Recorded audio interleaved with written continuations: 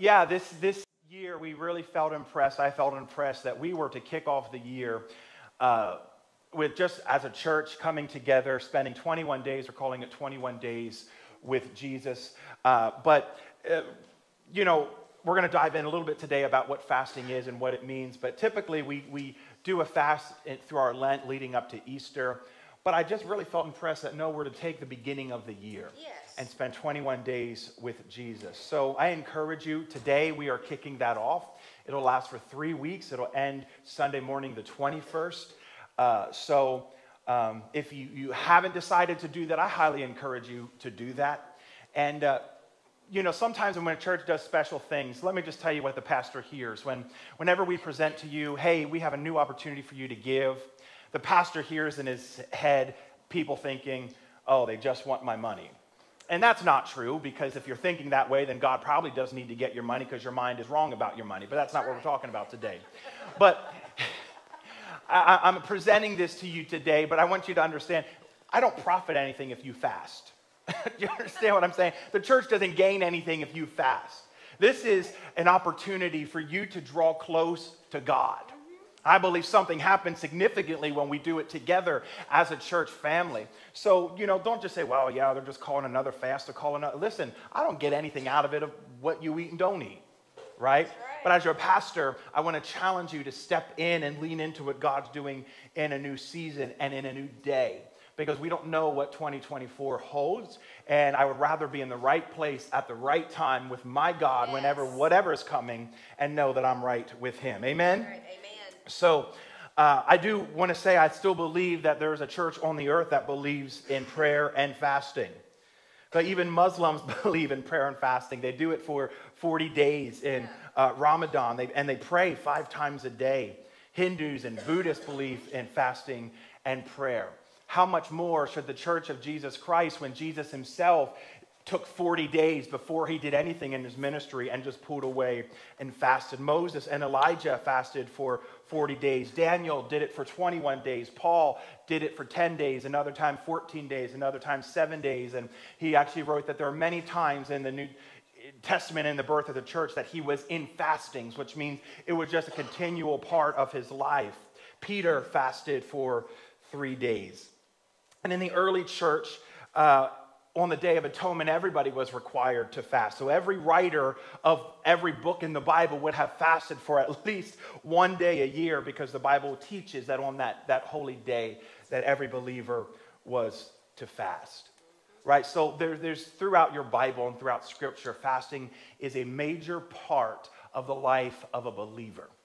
Amen? It's a major part of the life of a believer, fasting. So I want to talk to you today on the subject of what happens in the unseen world when we fast. What happens in the unseen world when we fast? Exodus chapter 17, verse 8 through 11. And I'm not going to read this verbatim, but I'll just expound on it a little bit. But it has a profound lesson for us today and teaches us the importance of fasting. And this story is about Moses, and Moses is at battle. The Jewish people, the Israelites, are at battle, and God tells Moses, hey Moses, I want you to go to the mountain, and I want you to lift up your hands towards heaven. And as long as your hands are lifted, this physical posture for Moses, that as long as his hands were lifted towards heaven in obedience, it was a physical thing that God had commanded him to do. Go to the mountain, lift up your hands towards heaven. And as long as he was in that posture, the Israelites would begin to defeat the Amalekites, who they were battling.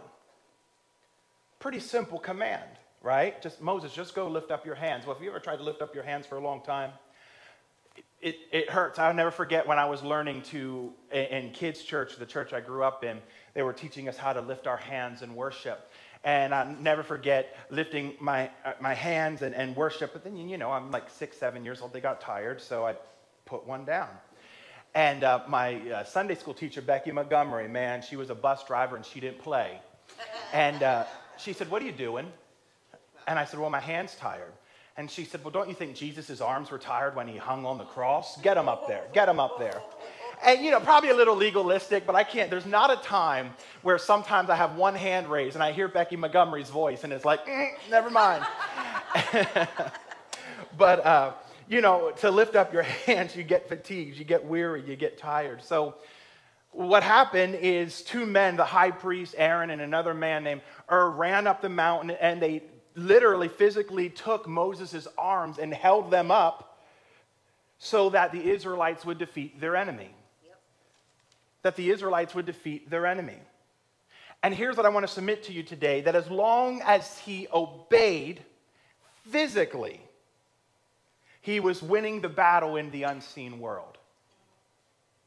When he obeyed God's command physically, it did something supernaturally. What does lifting Moses' hands have to do with the Israelites winning the battle? Nothing. It's not like he was up there with a machine gun and, or I'm getting them from the high. There was no connection point between Moses lifting his hands and what was happening on the battlefield, other than God said, if you will simply be obedient in this small, insignificant thing, I will then get behind you and will win the battle in the spirit. Come on, somebody. I'm preaching good already. Sometimes we discount what God wants us to do because it doesn't seem big enough or logical enough. Do you remember the man who had leprosy? And, he went to the prophet, and the prophet said, well, go dip yourself in the river 7 times. And he says, that's dumb. If you would ask me to do a big thing or a significant thing, but just go dip myself in the river, we can often miss the blessings of God in our lives because we are unwilling to obey the small, which would seem insignificant things, which produces supernatural breakthroughs in our life. So the story is important because it reinforces the fact that physical obedience always brings spiritual release. Physical obedience always brings spiritual release. What we do in our body has very much to do with what happens in the spirit. Some would say, well, if God's going to win the battle, well, then he'll just win the battle. Has nothing to do with me. God will do what he wants to do. That's not true in this story. That's right. Moses' arms got tired, and as soon as he put his arms down, the Bible says that the adversaries begin to win over the Israelites. Well, God's going to do what he's going to do. No. He's going to do what he's going to do when you obey what he commanded you to do. Amen. Come on, somebody. So what we do in the natural affects what is happening in the supernatural. Because physical obedience, I want you to get this today, brings spiritual release. So many aspects, even beyond fasting. The Bible says if you have aught with somebody, to go to them and get it right before you even come to the altar. Why? Because there's something about that physical act of apologizing or getting that situation right that God says, I can't release to you spiritually at the altar what I want to release into you until you physically get up and go and do something in the natural to get that thing right. And then it will release what is supposed to come in the supernatural. Yes. Come on. So don't always just assume, well, if God wants to do it, he's going to do it. Lord, what part do I have to play? What is the command that you've given me? Is it to simply lift my hands? Is it to spend 21 days in prayer and fasting? What is the part that I have to play? Understand that me fasting or Moses lifting his hands physically has no connection, but spiritually has a lot of connection. Amen? So when Moses would lift his hands, angels would be released into the battle. When he lifted his hands physically. And as his hands started to come down, the angels were withdrawn from the battle, and the enemy would begin to defeat them. Hebrews 1 talks a lot about angels. Some of the things that it mentions, it says that angels are sent out to render service on behalf of those who are heirs or inherit salvation. Amen. That's you. That's me. Come on, somebody. It says in Hebrews that angels are of God and they're spirits that are sent as flames of fire. And it says later in that same chapter that he makes them ministers of flames of fire. He goes on in Hebrews to talk about that there's a breath and there's a wind and a fire that comes from the angels that are dispatched into situations in our lives.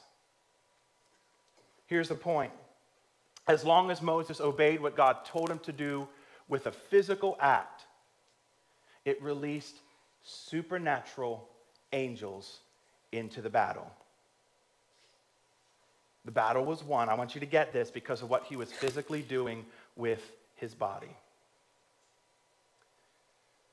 So of Moses simply lifting his hands under the old covenant would cause them to win a battle, how much more in the new covenant, in the New Testament church, would prayer and fasting accomplish?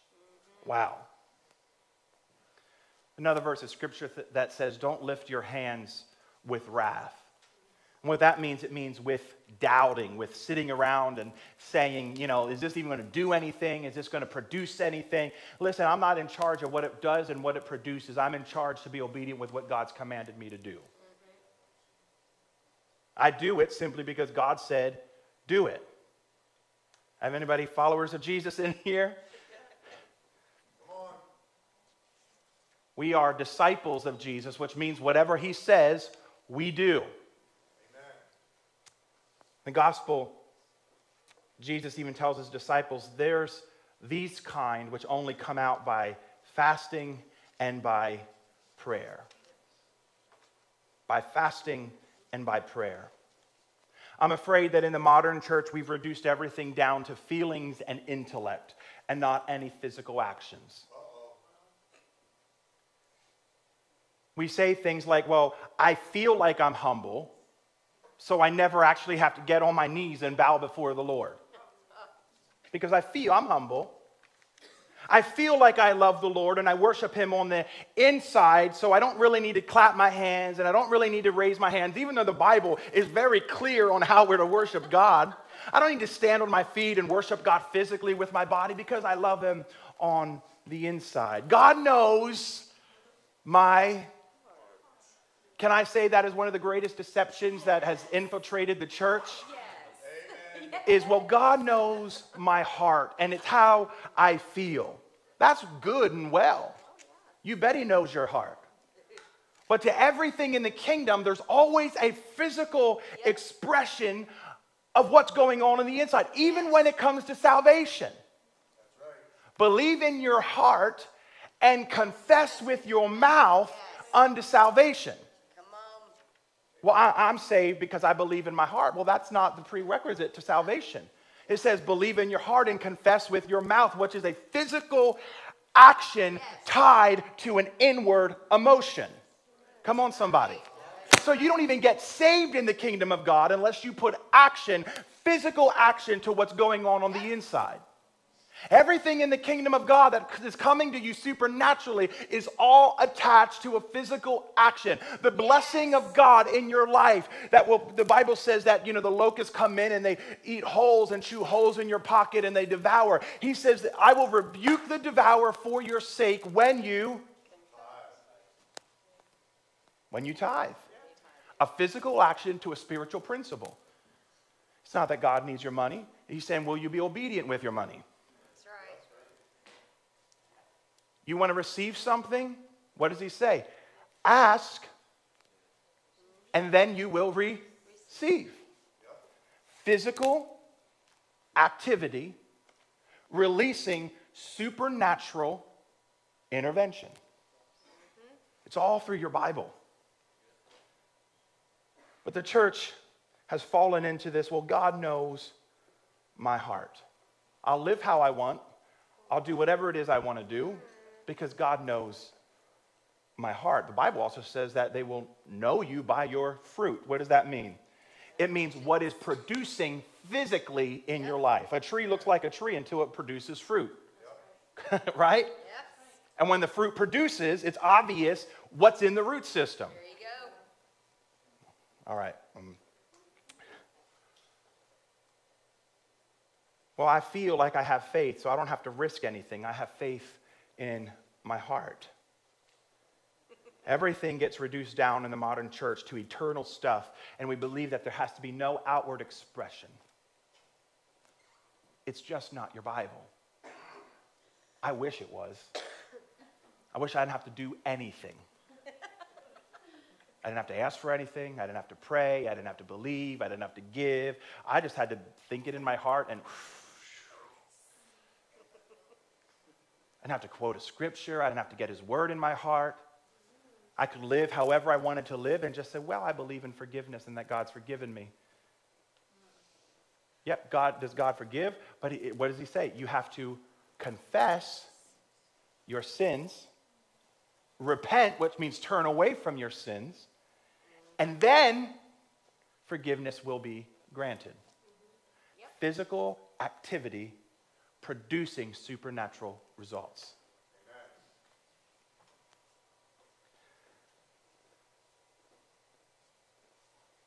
So God sometimes will say, I demand of my people a physical act of obedience before I release a spiritual reward. And fasting often is one of those physical acts of obedience. Why? Because there's a connection between physical action and spiritual power. Physical action and spiritual power. We want spiritual power without physical action. Isaiah 61 says, the Spirit of the Sovereign Lord is upon me. And we wish we could stop there. I got the power. The Spirit of the Lord came upon me.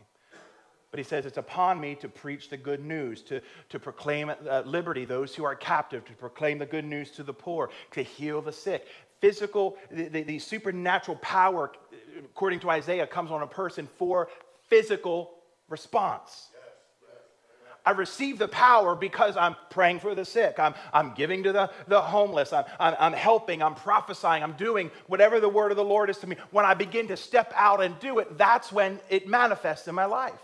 See, we like to wait for it all to manifest. But sometimes, some of you might be waiting, well, I can't start the business. I can't step out. I can't do it until I have all the resources that I need to do it. But God's saying, if you would simply take a small act of obedience and step forward, then you will find I'll release supernaturally what you need to get where you need to go. But it's not going to happen first. It's going to happen when you take a step in faith into what God has called you to do. Come on, somebody. Single folk in the house, believing for your spouse, believing for, who God's called you to marry. But, get yourself together a little bit. All right. Move on from that real quick. So Moses is there with his hands up. And as long as his hands up, Israel wins. It releases spiritual power, favor, help, protection, healing, miracles, blessing are all released by a physical act of obedience. I often hear this little saying, and you've been in the church a little bit, you probably heard it, but higher levels, higher devils, right? Yes. And that's a good saying, I get it. But really, I don't like that saying because it really is glorifying the devil. And what it's saying is the higher I go up in God, the more devils I fight. And it's almost saying, like, I don't want to go too high because there's another devil at another level, right? Like, I shouldn't press in too much because I don't want the devil to attack me and know who I am. Let me help you a little bit. The devil already knows who you are. But let me submit this to you. Who has more protection on the battlefield? A private, a new enlisted soldier, or a 5-star general? Come on. Come on, somebody. What has more protection around them? The truth is, the higher you go in God, the more angelic protection is released around your life. We just assume that if I'm doing more for God, Satan's going to attack me all the more. And God's like, yeah, sorry guys, there's not much I can do about it. But it's like God saying, listen, if you step up and you step out and you start believing and you start asking for big things and you start pressing in and you keep going after it, just as you increase in your faith, I'll keep providing more angelic hosts. I'll keep the army surrounding you. I'll have the angels everywhere you go. You won't dash your foot even against a stone. Come on. The Bible says that. We can that we can have faith where we don't even dash our foot against a stone, that not one of our bones are broken. Has that always manifesting in our lives? No. Do I think God's a liar? No. I think sometimes we are just so used to playing at low-level faith that God's like, well, that's not required for your assignment. You with me? I remember asking my mom that when I was a little kid about, 1,000-foot shelf off my left hand, 10,000 at my right. And I remember we were at a red light and a car pulled up outside us and had the windows down and the beat was going. And, they were different people. And I said, so Mom, if they pulled out a gun and shot us, we'd be okay. And my mom was like, well, I wouldn't antagonize the situation to try to test God. Because as your faith is, so be it unto you. That's right. So what am I saying? If my level of faith isn't established to a place where I can withstand a flying bullet, then don't try to get around a flying bullet. Are you with me? So what I'm saying is there are levels of your faith that as you grow in God and you lean in more of God and you start doing significant things for God, that more angelic protection is released around your life. But just because you said a prayer 15 minutes one day 8 weeks ago doesn't mean that God has now all the host of heaven surrounding you, and the next time something bad happens in your world, you go pointing your fingers at God saying, well, why didn't you work for me? Come on, you put a 10 in the plate 8 years ago, and you're still wondering why the blessings of God aren't pouring out in your life. Come on. All right. Preach it. Preach it. So the more we progress in our faith, the more we step out, the more angelic protection is released. It was Elijah when his servant, they were coming against the Syrians. And in the natural, it looked like they were greatly overwhelmed by the Syrian army. And Elisha's servant ran to him and was like freaking out, saying, what are we going to do? What are we going to do? And Elisha said, just chill. God's got this. Yep. The prophet said, just relax. And he prayed, says, God, would you open the servant's eyes to see what I see? And the Lord opened the servant's eyes, and he looked around, and he saw chariots and horses and fire surrounding them. In the supernatural. Elijah wasn't overwhelmed by what was happening in the natural because he had the ability to see and to know that God was up to something in the supernatural. Yeah. Come on, somebody. So we shouldn't be afraid to dream big, to ask big, to believe God for big things. That's why I'm not going to back down because I'm scared the devil will fight me more. Amen? I want to go to Daniel chapter 10, verse 2.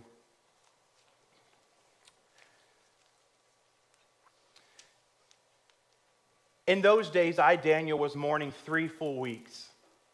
I ate no pleasant food, no meat or wine came into my mouth, nor did I anoint myself at all till 3 whole weeks were fulfilled.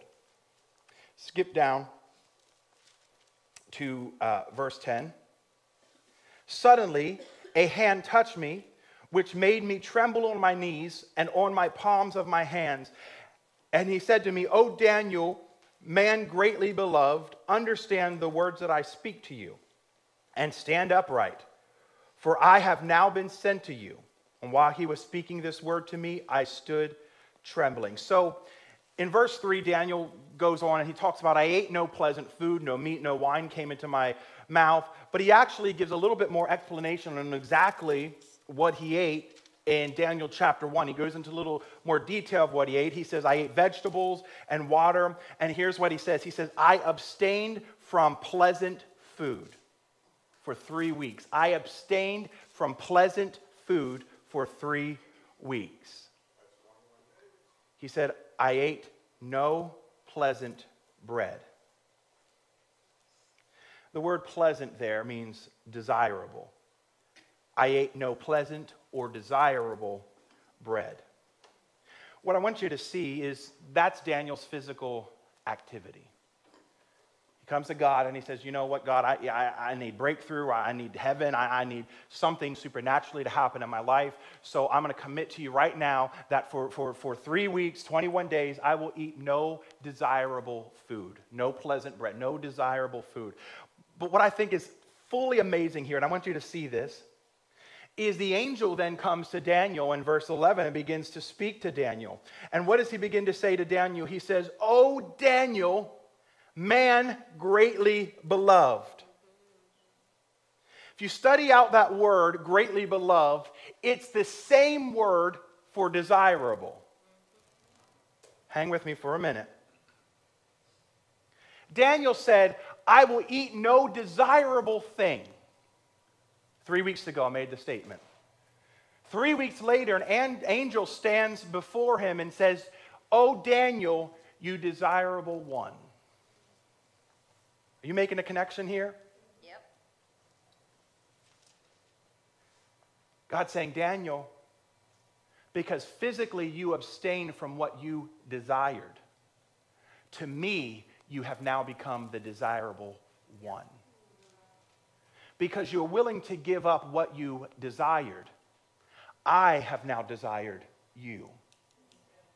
What he did in the natural changed something in the supernatural. I ate no desirable bread. And God looked at Daniel and said, Daniel, you have become desirable to me. Now, I want you to understand this. Hear me closely. There's a difference between God's love and God's favor. A difference between God's love and God's favor. All right? Favor is different because it's given to us as a gift. But God's love is 100% yours, 7 days a week, 24 hours a day. There's nothing that you can do to make God love you more. There's nothing that you can do to make him love you less. You can't earn it. You don't deserve it. It's yours. It's free. God absolutely loves you. But that is not the same as the favor of God. Favor is different because it's given as a gift and it increases in our life as we steward well with what he's already given us. Yes. There's the key. As we steward well with what he's already given us. Remember the parable Jesus told of the talents? And he says, I gave some, 1 talent and some 10 talents. And it was all dependent on what they got is when the master came back with what they did with what they already were given. And because they were faithful with what they were given, the master said, now, because I can trust you with little, I will give you even more. God's not obligated to make you rich. What he is obligated to do is produce, press down, shake together, and run over into your life what you've been faithful with. That applies to every area of your life. God's not obligated to bring friends into your life. Why? Because you've been nasty and miserable and arrogant to the ones he's already brought.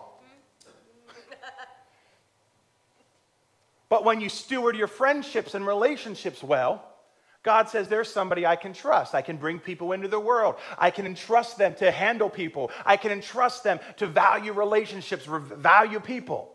Come on. So that's the favor of God. It's different than the love of God.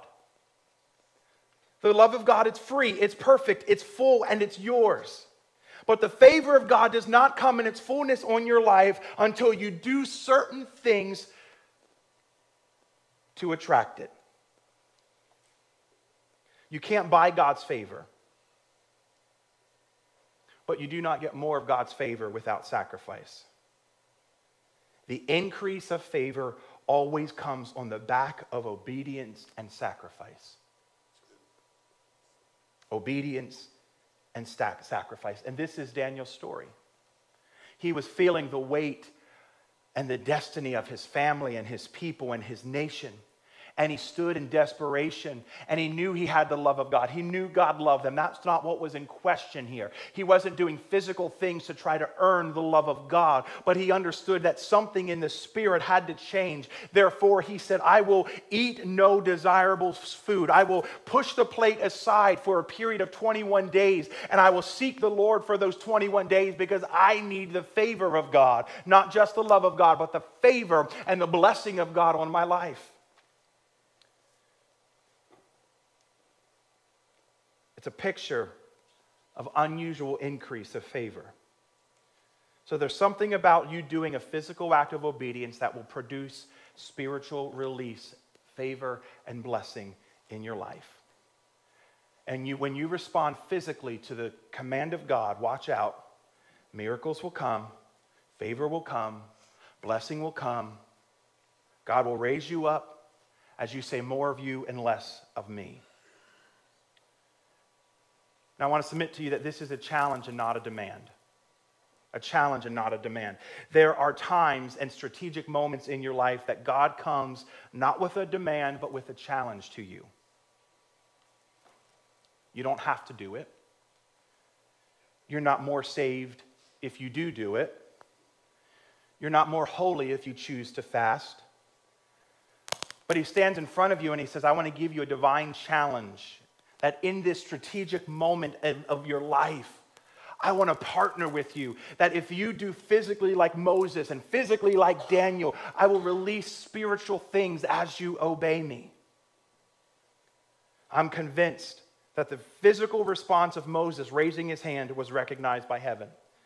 I'm convinced that this physical response of those lepers falling to their knees and crying out for mercy was recognized by heaven. I'm convinced that the physical response of David dancing before the Ark of the Covenant with all of his might was recognized by heaven.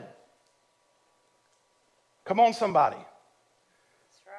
The lifting of our hands in the sanctuary to some is unimportant, but God says, I'm watching what you do with your physical obedience to determine what I release to you spiritually.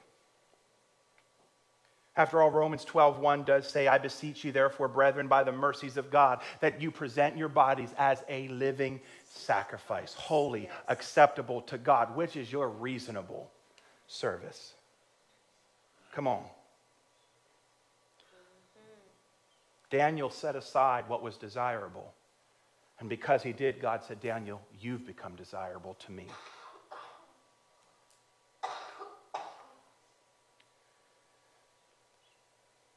Team, you can go ahead and come. When we persist in fasting and prayer, prayers break through. Won't take time to read it, but the angel goes on to say to Daniel, Daniel, when you prayed 21 days ago, God heard and he answered. But he said the prince of Persia, which is something in the supernatural realm, a devil in the supernatural realm, was holding up your answer coming. And he said, the angel says, I was left there alone, but because you persisted, God sent another angel, the archangel Michael, to come and help fight to release your answer. It's not that, here's what I want us to understand. There's not a battle between God and Satan. Like, that's done. Satan rose up in pride and God just took his little finger, the Bible says, and just went, and Satan was cast out of heaven forever. Satan has been defeated. Right? So there's not like this big angelic war between God and Satan, but there is a war of demonic forces trying to stop things coming into your life. I mean, it outlines it right there in Scripture. The angel said to Daniel, listen, when you prayed, God heard and released it, but the prince of Persia was holding up the answer for 21 days. Could it be that there are things that God has already determined to bless you with and to give you that have your name already written on it? That's right. He's already released it. But there are things in the spirit that are holding that from manifesting in your life. And God's saying one physical act of obedience will cause that to break out in your life. You've been praying and you've been contending and you've been believing and you've been standing and you've been wanting and you've been asking. But God says, if you just obey me physically, you will see it happen in your life. That's what this story teaches us.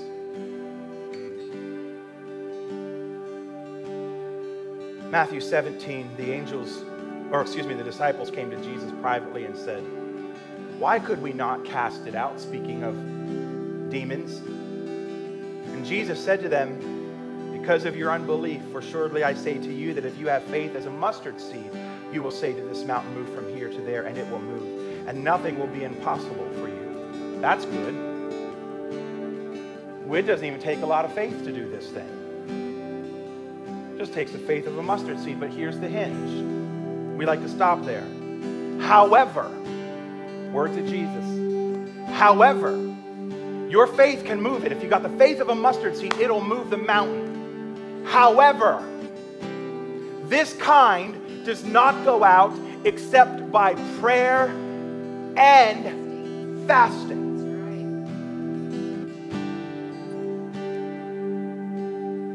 Well, God, I have faith. I know you can do it. I know you can do it. I know you can do it.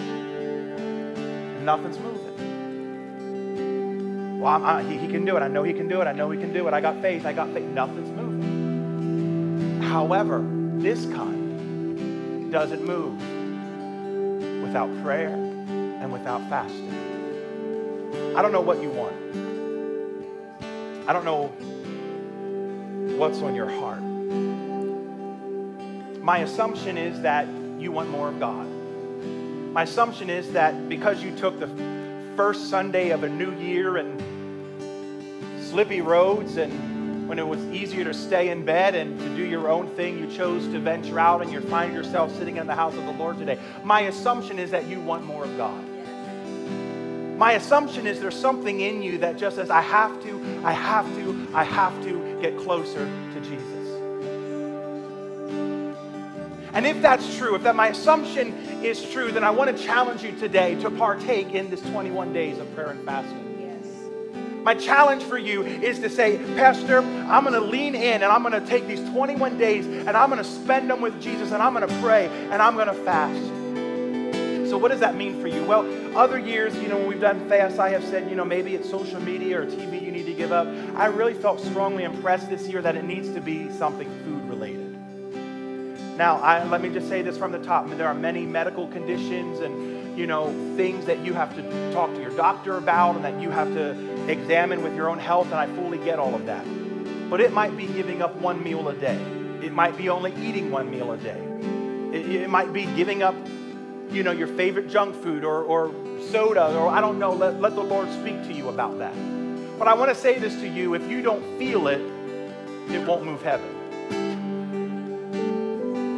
If you don't feel it, it won't move heaven. Why David said, I won't give God what costs me nothing. He refused.